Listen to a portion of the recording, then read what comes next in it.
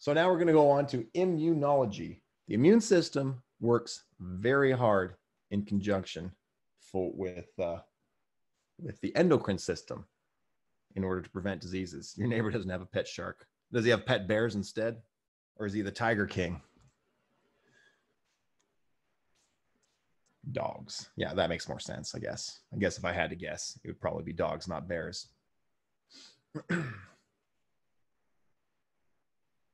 All right. Immune system anatomy and physiology. So the immune system is not really an organ. So we can't really point to where the immune system is because it's not an organ. It's a constantly moving defensive system. If you wanted to point to an organ that represents your immune system, point at your skin. Your skin is the first line defense against pathogens. It's the first aspect of the immune system. It's the way that we defend ourselves against the environment that's trying to kill us at all times. It's our spacesuit. When that becomes compromised, we are hugely prone to infection. This is what used to happen in most of history before we invented penicillins.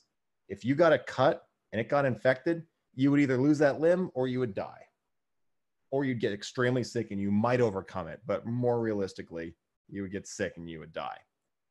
Now, thankfully, we have penicillins. We have ways to fight those off. Now, sometimes it can be sensitized to things that are not dangerous. Like I said, it can be sensitized to peanuts, to wasps, to medications. We have a couple different types of immunities. Natural immunity is the things we're born with. It's what's passed on to us in fetal circulation from our moms. And then acquired immunity is what we are exposed to through vaccines, through exposure to other people around us, through working on an ambulance, and just building up resistances over time. Our immune systems become stronger as we get older. We have two types of acquired immunity, humoral and cell-mediated. Humoral means it comes from the bones, like the humerus. Cell-mediated has to do with how the cells interact. Humoral associated with the production of antibodies that combine with and eliminate foreign material. Cell-mediated is associated with the formation of a group of lymphocytes that attack and destroy foreign material. The body's best defense against viruses, fungi, parasites, and some bacteria is cell-mediated immunity. That's the best defense we have. It's also the mechanism we use to reject transplanted organs. So like I say, sometimes it does not work. We call that isoimmunity when we're fighting against beneficial foreign tissue like blood transplants or organ transplants. Autoimmunity is attacking against our own cells. Isoimmunity is against helping cells.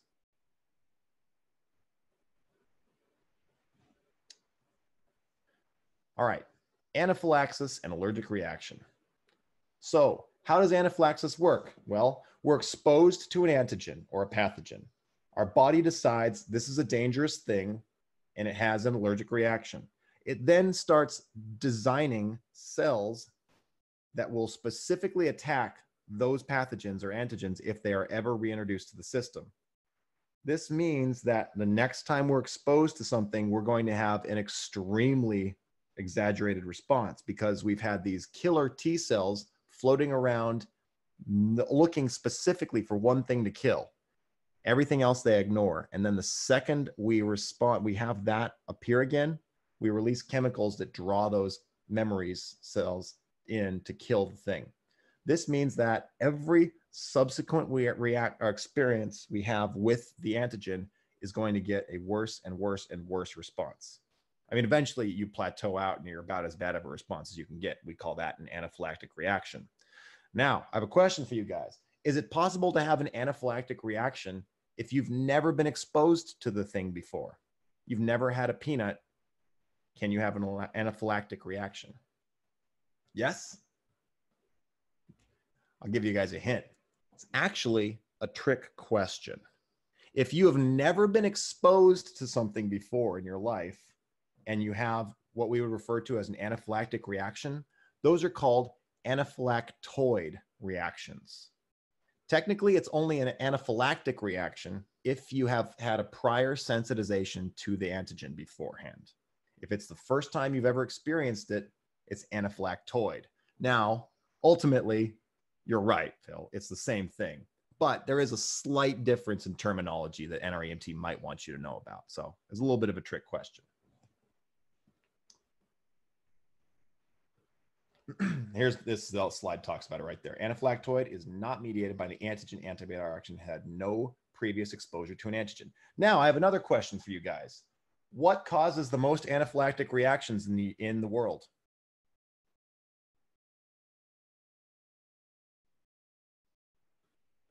What do you think causes the most anaphylactic reactions? Do you think it's bees? Do you think it's peanuts? Do you think it's something else? Peanuts is a good guess. Peanuts is way up there, but that's not the answer. I'll give you another hint. Bees are not the answer either. Shellfish, really great guess. It's up there, not the answer. Bananas, another really good guess. Also not the answer. I'll give you guys a hint. Most anaphylactic reactions happen in the hospital. Now, does anybody want to throw a new guess out there? Yes, medications. Specifically, penicillins. Penicillins cause the most anaphylactic reactions. Most anaphylactic reactions happen in hospitals, not while you're having a picnic at a park. Although that's the scenario we always envision when we picture anaphylaxis. And it should make sense, right? We're giving medications. We don't know if the patient is allergic to them. It's very possible they could have this exaggerated immune system response. Now, we only call it anaphylaxis under certain criteria. Everything else we just call an immune system response, an allergic reaction. Usually this can have little things like maybe a little bit of itching on the skin, maybe some hives or urticaria, just a little bit of rash, maybe a little itchiness in the throat. I know because I've been allergic to things before. I had a slight latex allergy, and that's the same protein that you find in quite a lot of fruits, like bananas, tomatoes, avocados, things like that. So for a long time, I was a little bit allergic to those. If I'd eat them, my mouth would get a little itchy. That was it. However, it changed. That was in my 20s. When I hit my mid-20s, my allergies changed, and now I can eat those foods without any problems. So here's the other thing about anaphylactic reactions. The faster you start reacting to that thing, the worse your reaction is going to be. If it's been 30 minutes or an hour since you ate the peanut butter and jelly sandwich and your throat's a little itchy and you call 911, the chance that you're going to go into anaphylaxis or anaphylactoid reaction is pretty much zero. Now, I don't want to say zero because you guys know in medicine there is no such thing as guaranteed cases, but it's pretty much zero. If you go into a reaction within a couple minutes or within a minute of ingesting the thing, expect a very exaggerated response. So what happens? Well, the first thing is histamine starts increasing cellular permeability. Histamine makes everything leakier. Yeah, especially with kids, you're right. Plasma leaks into the interstitial space. Remember, the interstitial space is the space in between the cells, outside of the vasculature. Causes dilation of capillaries and venules. This is so we can release those white blood cells and red blood cells to help, and platelets to clot, to form scars, to heal. And relaxation of smooth muscle in the GI system and bronchus. So what's interesting about this is most shock does not involve the GI system. Doesn't. Most shock shuts that down, right? That's part of the sympathetic nervous system reaction, is shut down the GI system, shunt that blood up to the heart and lungs. Okay, that makes sense. Anaphylaxis is different. Remember, anaphylaxis is a distributive shock. The problem is we have all the same amount of blood. The problem is, where's that blood going? It's not going where it's supposed to. This is why blood pressure tanks. Those leaky capillaries start causing a drop in the blood pressure. We're reducing the preload. We're reducing the amount of blood returning to the heart. Causes urticaria, which is those hives, flushing of the skin, angioedema, which is swelling of the face and lips and mouth and tongue, low blood pressure. all mucus passageways are going to be increased. All right. You guys don't need to know all about this, but leukotrienes are also released. These these constrict the bronchi. It's not necessarily what we want, but it's trying to limit exposure to those antigens. It thinks maybe it's breathing something in, and if it breathes in less and gets out of the area, it might be okay.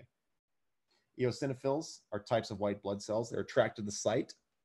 They contain an enzyme that deactivates the leukotrienes.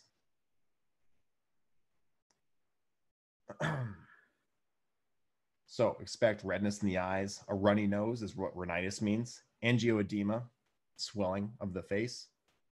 Urticaria or hives, and then contact dermatitis. Symptoms can range from sneezing and coughing to complete airway obstruction and laryngeal and epiglottic edema. They're swelling. Here's some angioedema noted. You can see in the lips, the face, probably the tongue as well. Obviously, what we're most concerned with here is the airway constriction. This is what kills people in anaphylaxis. The inability to breathe, the constriction of the bronchi, and airway obstruction, the swelling of the throat and mouth. If they're having trouble breathing, that's going to all be a major concern. This is why our first line defense against anaphylaxis is epinephrine. There's a swollen tongue. The cardiovascular effects. Mild hypotension to profound shock. Dysrhythmias may be present. They might complain of chest pain if there's ischemia. Oops. GI effects, expect leakiness, vomiting, projectile vomiting, and uncontrollable diarrhea in extreme cases.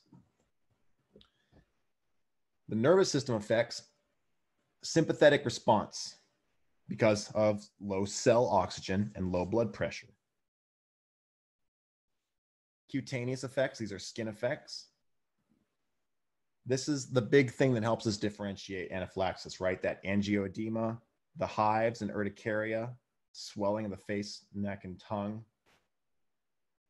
This is a good indication of hives. You can see how it's darker around the edges than it is in the center. However, this can present in quite a few different ways, as you can see. Initial care is at supporting the failing vital functions. Mostly it's securing that airway, getting epinephrine on board, getting bronchodilators on board, so albuterol atrovent, diphenhydramine to slow the histamine release, and potentially support for their blood pressure, maybe through fluid boluses or maybe dopamine or some other pressor. In extreme cases, we might need to do a surgical airway or like a needle or surgical thoracostomy.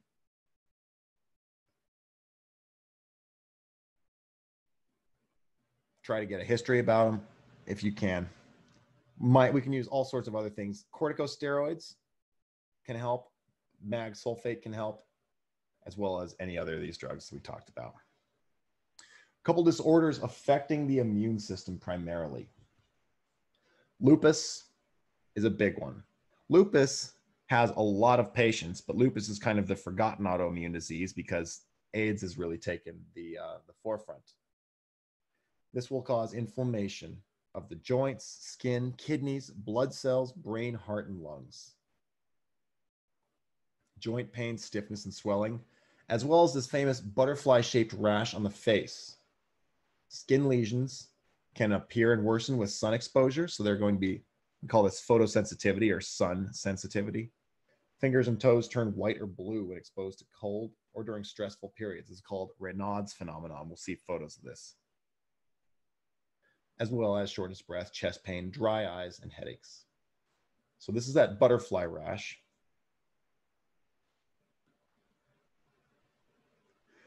What will kill someone with lupus? An opportunistic infection, the same thing as HIV and AIDS. A couple of them. Another one, sorry, here is scleroderma. This is an autoimmune connective tissue disease. Again, remember the connective tissues, your bones, your joints, your tendons, your ligaments, cartilage. Scleroderma is not a single disease. It's a group of diseases. We have two main types. Localized and generalized. Localized affects the skin, further divided into two different types based on how it appears. Systemic sclerosis is divided into limited scleroderma and diffuse scleroderma. depending on how it comes about. Patients with a systemic sclerosis may have symptoms which fit a characteristic pattern referred to as CREST. And I don't expect you to memorize these, but this is interesting information. Calcinosis, these are calcium deposits on connective tissue, so expect hardening and stiffening of those joints. Raynaud's phenomenon, small blood vessels, the fingers, toes, and ears constrict with cold or anxiety. Esophageal dysfunction. Sclerodactyly, which is thick, shiny, tight skin on the fingers and toes. And telangiectasis, which is small red spots on the hands and face. And there's going to be photos of all these in a second here. Women account for most of the scleroderma cases, specifically women in the 30 to 50-year-old age range. So here's a photo, not a great one, but this is a photo of Raynaud's phenomenon. You can see the kind of bluing on the fingertips in cold and in stress. Anytime the sympathetic nervous system has to start activating. Sclerodactyly, you can see that the fingers are very shiny, the skin is very thick. And there's telangiectasis, which are those red spots, as well as skin lesions. I don't know about you guys, but I can smell this slide through the screen. All right, transplant rejection. I'm only going to cover this one real briefly because we don't need to worry too much about transplant rejection because that's not really realistically an EMS concern. If there is any concern about transplant rejection, it will be handled by the doctors. The number one reason that transplants get rejected, though, is because the patients don't stay on top of their meds like they're supposed to. If patients continue to take their medications, their anti-immune suppressing medications, most of these would be fine. But people don't do that. 25,000 organ transplants are performed in the US every year, most of them kidneys. Survival rates following transplantations are now approaching 90% for 1 year and 75% for 5 years. Central to this success was the introduction of drugs that suppress the immune system and prevent rejection. Most common of these are called calcineurin inhibitors, CNIs. However, these are not good for your kidneys. Pretty much everyone taking these will develop kidney toxicity. A lot of them will progress to end-stage renal failure at the end of their lives. We classify transplant rejections in 3 phases: acute, chronic, and hyperacute. Chronic determines a slow loss of functions. This can take a lot of amount of time. It's not specified in here, but it's basically anything over a couple of years. Acute occurs in some degrees in all transplants, except in identical twins, unless immunosuppression is achieved. So remember, before we had immunosuppressive drugs, the only way we could perform an organ transplant was if the patient had an identical twin, not even a fraternal twin, but an identical twin. Because keep in mind, there's really nothing special about fraternal twins other than they just happen to be born at the same time, right? They're 2 separate eggs and 2 separate sperms that become 2 separate brothers.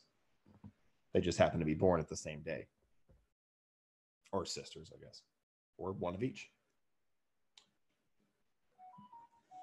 A single episode of acute rejection, if recognized and treated, will usually prevent organ failure. Recurring episodes is probably going to lead to what we call chronic rejection. And then there's hyperacute, which happens within a couple minutes. If it's left implanted, there's going to be a huge systemic-wide inflammatory response. It needs to be removed. It's really the only thing we can do. We can treat these acute rejections with dosage of corticosteroids, but chronic rejection will need to retransplant if that's even feasible. Hyperacute just needs to be removed. All right. I'm not going to read you guys this organ procurement. It's interesting, but it's not going to be tested on.